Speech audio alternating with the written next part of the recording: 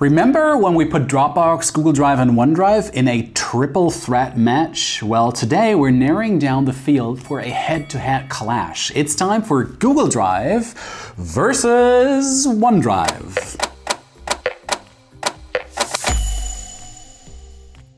We've been reviewing cloud storage services for more than 10 years, so it's fair to say we know our stuff when it comes to these platforms. Today we're diving deep into this Google Drive versus OneDrive showdown. In this video, we're going to break down everything you need to know about these two cloud storage services. We'll be covering security and privacy, core features, collaboration tools, and of course, speed and pricing.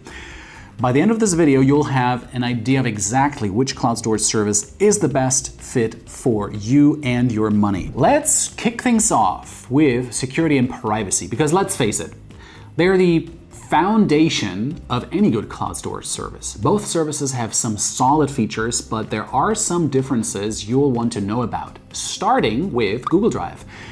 They've got the basics covered. The main players are present: 256-bit AES encryption for your files at rest and TLS for data in transit. OneDrive matches this security level. It uses the same standards for files at rest and in transit. So far, so good for both.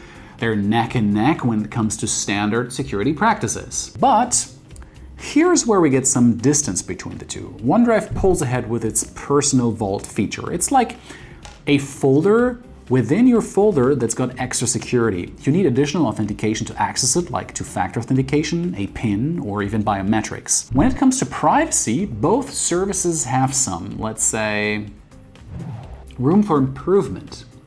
Neither offers zero-knowledge encryption, which means they technically could access your files if they wanted to.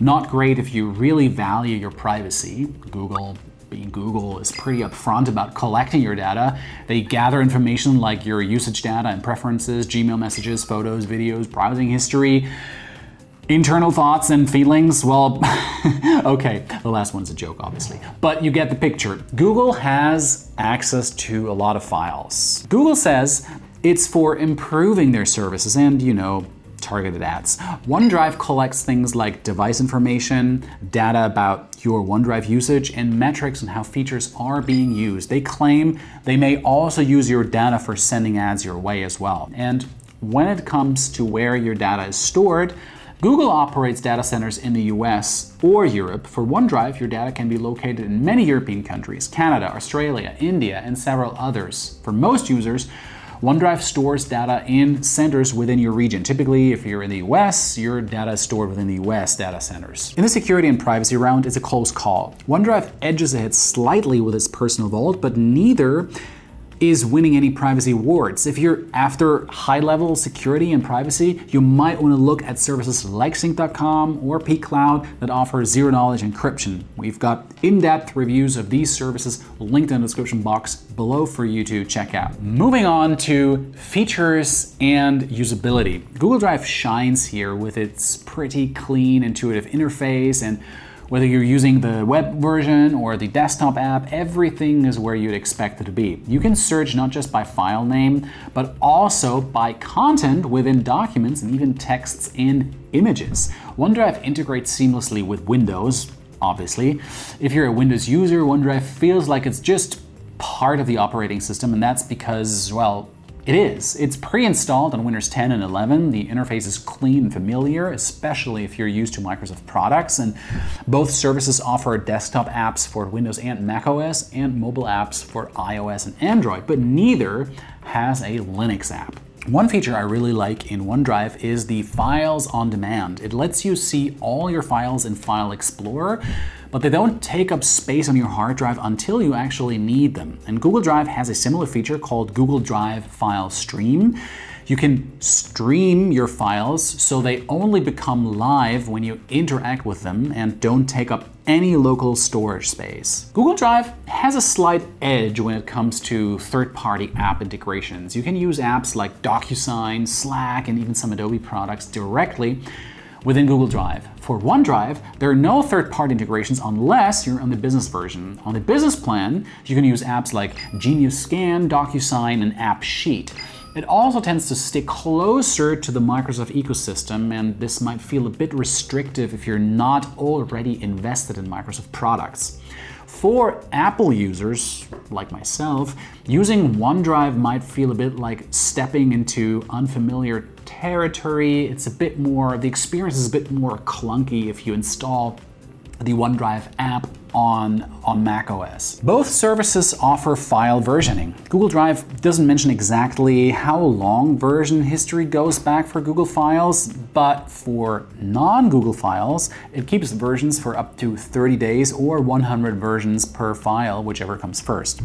OneDrive matches the 30-day limit for personal accounts, and for OneDrive business accounts, the default is to store up to 500 versions, and you can access them indefinitely. Just to give you a bit of perspective, Sync.com offers versioning on files from anything between 180 days to 1 year on all its personal accounts. So for features and usability, it's another close round. Your choice here might come down to which ecosystem you're more interested in, Google or Microsoft in this case. Let's talk about getting stuff done. Both Google Drive and OneDrive offer some serious productivity and collaboration tools. Google Drive comes with Google Workspace, which includes docs and sheets and slides and much more. And these are tools that are really great for real-time collaboration in a small business environment, or even for your personal files.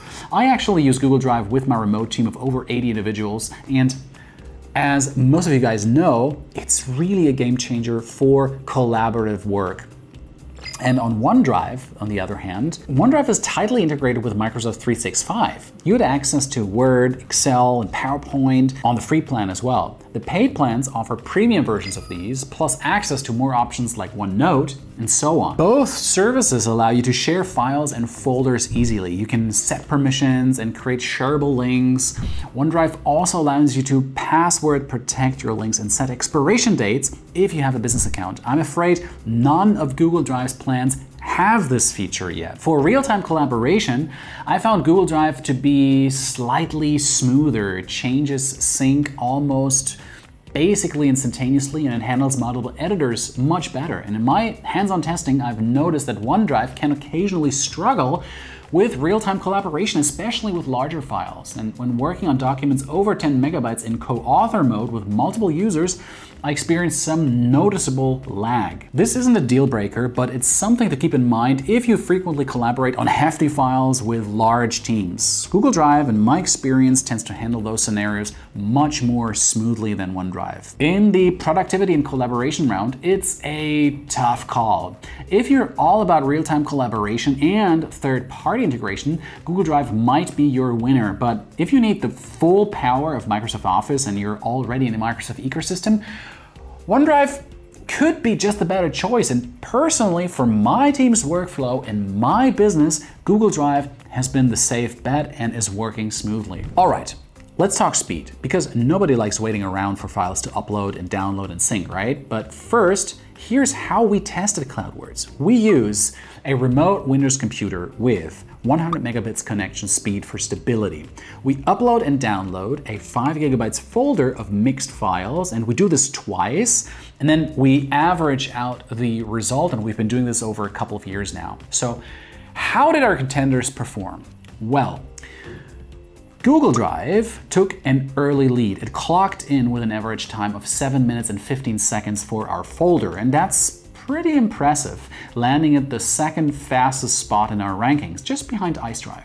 For downloads, Google got our folder on our desktop in 7 minutes and 18 seconds. It's worth noting that Google Drive's performance likely owes a lot to Google's vast network of data centers spread across your globe, no matter where you are, and chances are there's a Google data center not too far away.